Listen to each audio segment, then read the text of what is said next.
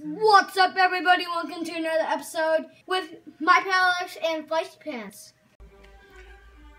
What's up, everybody? Welcome to another episode of Alex's Toy Show. It is 1 month into the baseball season. May 1st was earlier this weekend, and we are taking a look at the standings in each of the divisions and maybe some leaders. We'll talk some leaders to see where it's going a month in. Now, back in spring training, I had picked in the National League either the Cubs or the Mets to win the division, win the league. Hello. And in the American League, I figured Kansas City would be in the race. The AL Central was looking pretty good between the White Sox, Kansas City, and maybe Detroit. You know, I think I said. The East was completely up for grabs. I mean, Toronto looked pretty good. And in the West, I don't remember who I said in the West, but I think it was going to come down to Kansas City, the White Sox, and the winner of the East. Now, I didn't say it was the Yankees. My beloved Yankees, who are in the cellar in the East at 8-15, a .348 winning percentage, but they're only 6 games out of first place. Let's start with the AL East, huh? Baltimore and Boston, Toronto, and the Tampa Bay Rays. Here we go. Boston is in the lead. They are 15-10 with a .600 winning percentage. Baltimore second place, 14-10, only a half game out.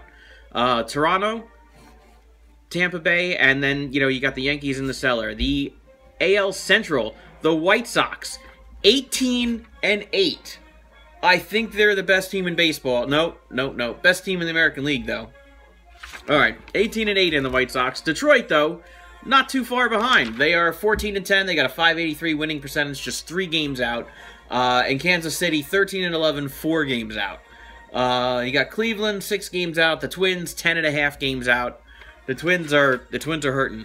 If you look at the West, you got Texas in first place. I would not have guessed that.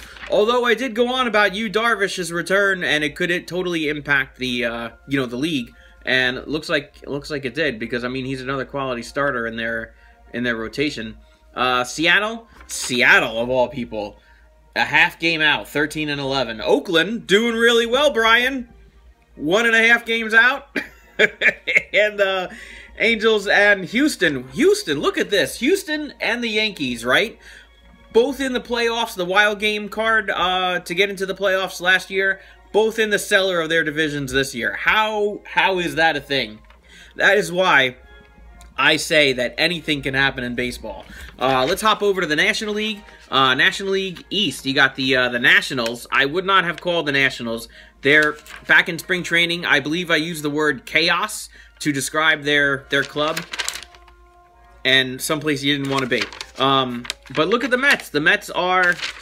What are the Mets doing? They're 15-8. They're 1.5 games out as of this weekend. Phillies, 15-10. The Phillies, right? All of a sudden they have a club, 2.5 games out.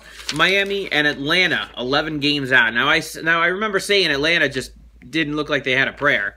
And there they are, 11 games out. Let's turn the camera a little bit this way so I can see the page and what I'm talking about. What are we doing here in the Central? We got the Cubs, right? I can't read off the camera. The Cubs, 17-6. They're leading the Central, 3 games ahead, 3-game lead on the Pirates. Let's turn it back this way. Holy Jesus. There you go. That's pretty good. St. Louis. Where's my St. Louis fans? I know there's a few of you out there. Right? St. Louis holding their own, and Cincinnati, Milwaukee in the cellar. 8.5 games out. Cincinnati, 8 games out. Wow. Look at the West, though. The Dodgers. I said it was going to be hard to pick on the West. I had said it was going to be a tight race between the Dodgers, the Giants, and maybe Colorado. And here, look at this. The Dodgers, the Giants, and Colorado all tied for first place. And Arizona, a mere 1.5 games back. And San Diego 3.5 back, but still just not in the picture. As far as I'm concerned. In another month, that could turn to an easy 10 games out. Wow. Let's take a look at some performance mentionables. I don't know what I'm talking about. We're going to do ERA leaders. these are guys that just don't give up runs. Here's a quick list in the American League. Jordan Zimmerman, right? Look at these guys. Stephen Wright, bunch of guys under 2. Stephen Wright, Felix Hernandez. What? Oh, it is. No, I did say Felix. Oh, I'm sorry. Jose Quintana, Chris Sale. Chris Sale making a big deal. Twan Walker and Matt Latos. Look at all these guys under 2 in the American League. And then you got some guys in the National League, all under 2. Look at this, Jason Hamill, 075. Jake Arrieta.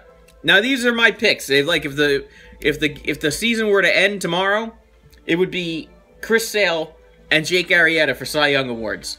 Kenta Maeda, doing not too bad. Gio Gonzalez, Vince Velasquez, John Lester, Clayton Kershaw. You know those 2 guys. And then on the back here, I did some Cy Young action. Now, the Cy Young goes to the pitcher with, you know, the best overall performance in the season. But look at all this crap, right? I'm going to have to read this to you. Jake Arrieta, 5-0, an ERA of 1 in 5 starts, right? He's pitched 36 innings. He's only given up 4 whole runs this whole year. That's less than a run a game. He's got 10 walks, 32 strikeouts. Batters are hitting 151 off of him, and he's got a 078 whip. Johnny Cueto having a pretty good season with the Giants. He's 4-1, 2.65 ERA in 5 starts, 37.1 innings. He's given up 11 runs, 5 walks, 33 strikeouts. Batters are hitting 248 off him. His whip is 104. Carlos Martinez on the Cardinals. He's 4-1, a 2.60 ERA in 5 starts, 34 innings, 10 runs, 8 walks, 28 strikeouts. Batters are hitting 184 off him, and his whip is 089. These guys are just, I'm shocked. Steven Strasburg, out of nowhere for the Washington Nationals. He's 4-0, 2.25 ERA in 5 starts, 36 innings, 9 runs, 8 walks, 40 strikeouts. 40. Was he the leader? I think somebody had a little more than 40. Crap. But it's 40-something is the leader. 220 average, and his whip is 1.00. And Vince Velasquez on the Phillies, 4-1, 144 ERA in 5 starts, 31 innings, 8 runs, 10 walks, 39 strikeouts, right there in the race. Batters are hitting 164, and his whip is 089. Get a load of that. Pause and read it, and I'm going to go to the American League next. Right there. Right now. All right, Chris Sale is like my hands down best pitcher in the game right now. He's 6-0 in 6 starts. He's got a 1.66 ERA, 43 innings.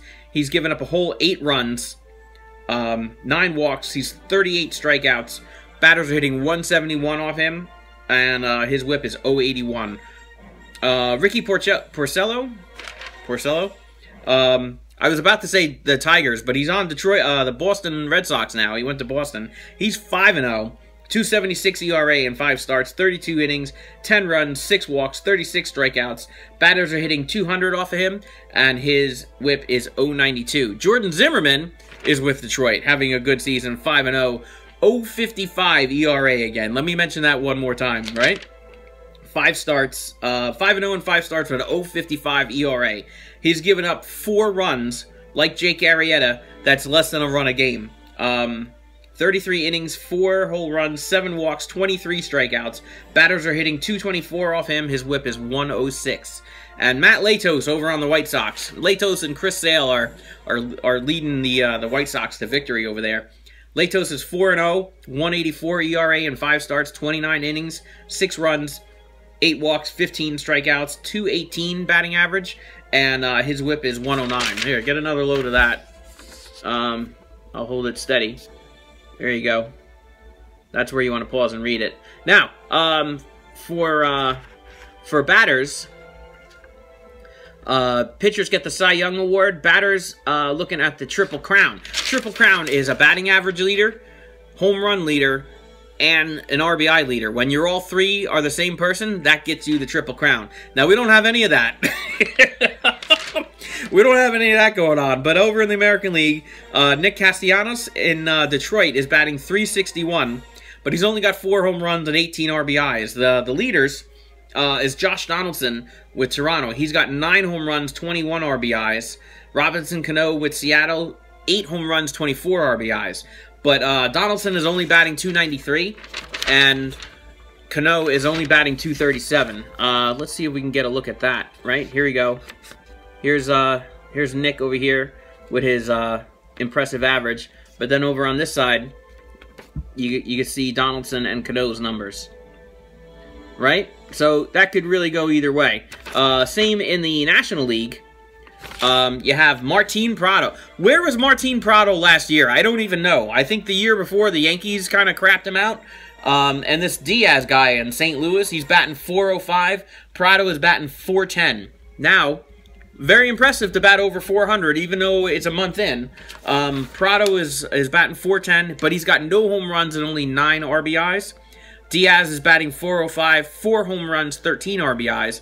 But the leaders in the National League, Nolan Arenado in Colorado, 11 home runs, 25 RBIs. And this Trevor Story kid in Colorado, 6 home runs in the first week, in the first 6 games or something like that. This boy is on fire. He's on fire. Somebody get me an extinguisher. Right?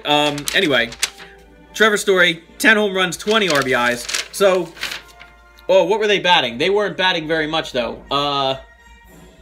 Arenado was batting .305 and Story was batting .247. So, .305 respectable, .247, you need a couple of good games to get in the race. So it doesn't look like we're having a triple crown in the National League either. That's that. Give that a pause and read. Now, as I said, anything can happen in baseball. This is only 1 month in. There's 162 games in the year. We got plenty to go. There's the All-Star break. Anything can happen. There's trades. There's drafts. Anything can happen. It's exciting for me. I hope it's exciting for you. And that's all I got.